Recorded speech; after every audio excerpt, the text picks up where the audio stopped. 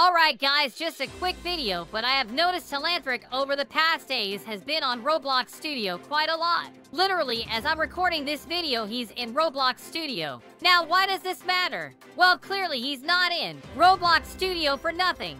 He's working on something. I am inclined to think it's toilet tower defense related. And just a theory, but maybe he's changing the units so Daft Punk can't copyright his game or get any earnings for it. And now I see Telanthric is in a Roblox game, which he could be testing out the new units or whatever he's changing on toilet tower defense. Or maybe he is recording the big video and he was talking about in the video he deleted. I've been watching his profile and he's been in the game for over 30 minutes, so he might actually be recording the video. Which, if that's the case, it should be uploaded in the next 3 days, which is exciting. Yeah, that's all I can make a video on, really, since there hasn't been any updates on Toilet Tower Defense. So why do you guys think he's in Roblox Studio? Let me know in the comments below. Like and subscribe with notifications on. See you tomorrow. Hopefully my microphone's fixed.